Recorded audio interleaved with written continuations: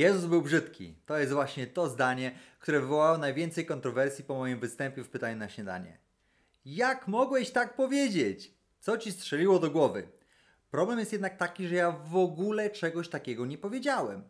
Odniosłem się tylko do tego, co twierdzili niektórzy chrześcijanie w II i III wieku. A dlaczego tak mówili? Ja jestem Damian, to jest kanał Religia bez ściemy. Zapraszam Was serdecznie do oglądania kolejnego odcinka.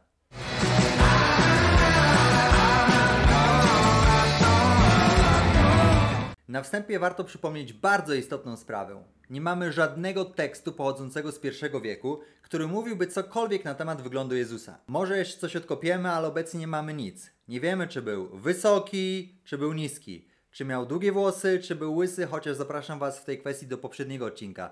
Czy był brzydki albo atrakcyjny. Jest to na tyle dziwne, że starożytni biografowie zawierali informacje na temat wyglądu swoich bohaterów. Dlaczego więc autorzy Nowego Testamentu milczeli?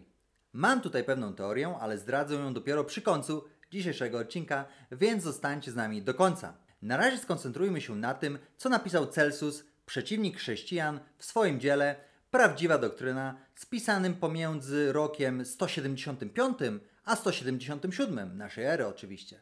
Według Celsusa Jezus nie mógł być wysłannikiem Boga, gdyż w ciałach takich ludzi zamieszkiwał Duch Boży, a On nie zadowala się byle czym.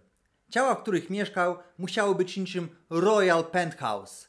Charakteryzowały się odpowiednim rozmiarem, pięknem oraz siłą społecznego przebicia. Natomiast Jezus według Celsusa był niski, brzydki oraz społecznie przeciętny. Ja bardzo przepraszam, ale kto Celsusowi powiedział takie głupoty? Skąd on to wziął? Gdzie on się tego nasłuchał? No tutaj historycy się ostro ze sobą spierają. Sam Celsus odwoływał się do tego, co powszechnie mówiono. Ale kto to mówił? Nie mamy pojęcia. O dziwo chrześcijanie z tamtego okresu, czyli z II wieku, też wierzyli, że Jezus był brzydki, ale kierowali się zupełnie innymi pobudkami.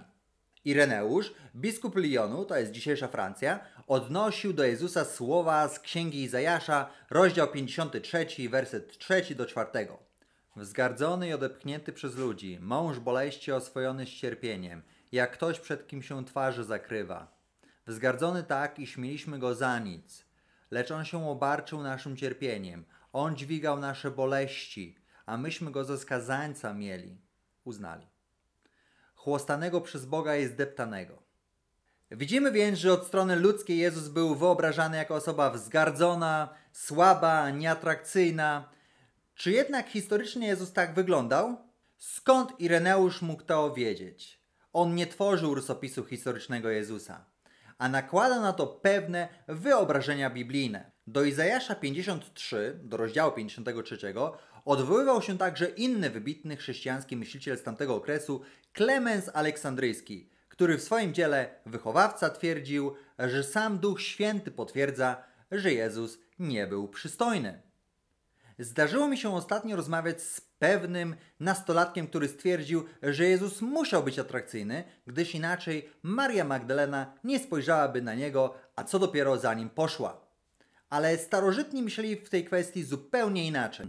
Dla Klemensa było oczywistym, że Chrystus celowo wybrał sobie nieatrakcyjne ciało, tak aby nikt nie zaniedbał słuchania Jego słów z powodu pochwał dla Jego uroczego wyglądu i podziwu dla Jego piękna. Skąd ja to znam? Chociaż brzmi to bardzo dziwnie, tak właśnie myśleli starożytni. Dla filozofa czy religijnego myśliciela opłacało się być brzydkim. Weźmy na przykład rzymskiego filozofa z II wieku, Apulejusza. Apulejus był taką osobą, której nikt nie chciał uwierzyć, że on jest prawdziwym filozofem, ponieważ właśnie Apulejus był przystojny. Oskarżano go o to, że był magiem. Dlatego, że filozof nie może być piękny. Filozof nie ma czasu na dbanie o wygląd. Istniało nawet przekonanie w starożytności, że prawdziwy filozof nigdy nie używa grzebienia. Jezus mógł więc porwać Marię nie wyglądem, ale tym, co mówił. Przejdźmy teraz do Tertuliana. Tertulian cytował Mateusza 13:54. Przyszedł do swojego miasta rodzinnego, nauczał ich w synagodze, tak, że byli zdumieni i pytali, skąd u niego ta mądrość i cuda.